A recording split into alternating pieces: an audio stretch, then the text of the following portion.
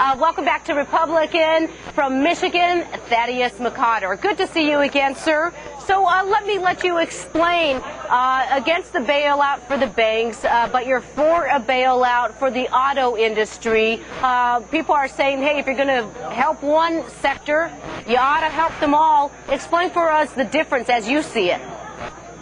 Well, first, the difference is quite clear. You're sending $700 billion to the people who caused the credit markets to freeze up of hardworking taxpayers' money. This credit market freeze-up, which was caused by Wall Street and has not been alleviated by the failure of the federal government's bailout program, has necessitated a bridge loan to the auto industry because of the liquidity problems that were caused by others rather than themselves. The big three have been restructuring. I find it odd that Senator Obama, who came from a Midwestern state, our new president-elect, seems tone deaf to the human cost of that restructuring as he continues to pile on the big three.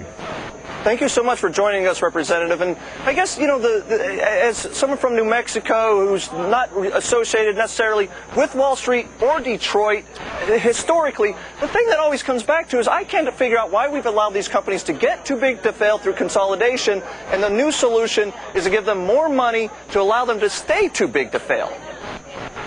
If you're referring to the Wall Street, I agree with you. Wall Street seems to think that they're too big to fail. They were proponents of creative destruction for our neighborhoods. I am also referring to General Motors, and in that case, I'd love to see them broken into 10 companies, let each company deal with the unions on their own.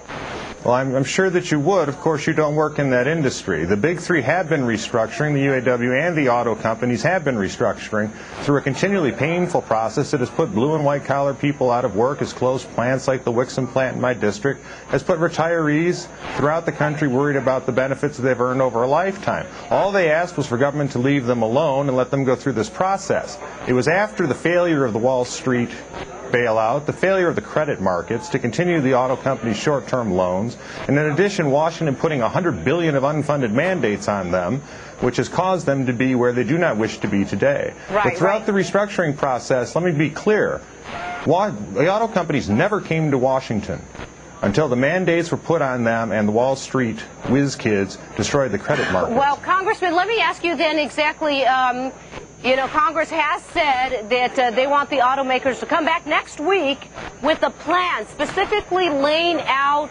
how they would retool their industry and their companies specifically so they will survive, so they will take this $25 billion, put it to good use, and not have to come back this time next year for a handout again.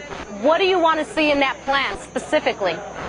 You don't pay back a handout, Rebecca. First of all, the bashing of Detroit, which continues to call this a bailout, strikes us as odd when we see people that we wouldn't even recognize from Citibank and other Wall Street firms getting billions of dollars given to them without ever having to appear before Congress or explain the problems that they've made. It is also not lost upon me the irony that of all people, the United States Congress is demanding a restructuring plan from anyone to show viability and fiscal responsibility. We all support taxpayer protections. We would like the big three to remind the members of Congress who have not been paying attention as to the human cost and the steps in the restructuring process that have taken place to date and what will have to continue in the future. But the irony of Congress asking and demanding someone to show fiscal viability and integrity is not lost upon me. Amen to that. And I'm certainly, as anybody watching the shows knows, I'm not for either of the help that Washington is giving to Wall Street or the automakers in discussion and in the past. And I guess that's what I throw out to you in the very end. You said that the automakers are not asking for anything. They are asking for taxpayers to give them access to capital at below market rates. Yes or no? No, I said they were not asking for anything until the failures of Washington and Wall Street led them to come ask for a bridge loan that they will have to repay with interest. Hoping that they will repay it. The market doesn't believe they will, or they wouldn't have to come to the Washington. Thank you so much, Congressman, for joining us. And he's very, very passionate about it, of course, because he represents the state of Michigan. But therein, again, lies the problem, too, when you don't say specifically what you're going to do with it to answer